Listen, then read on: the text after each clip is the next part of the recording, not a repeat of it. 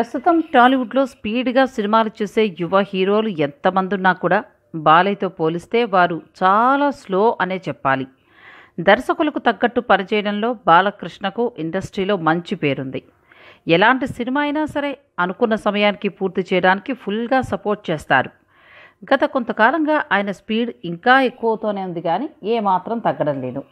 ఇక అసలు మ్యాటర్లోకి వస్తే, ప్రస్తుతం బాలకృష్ణ తన తండ్రి బయోపిక్ ఎన్టీఆర్లో నటిస్తున్న సంగతి తెలిసిందే.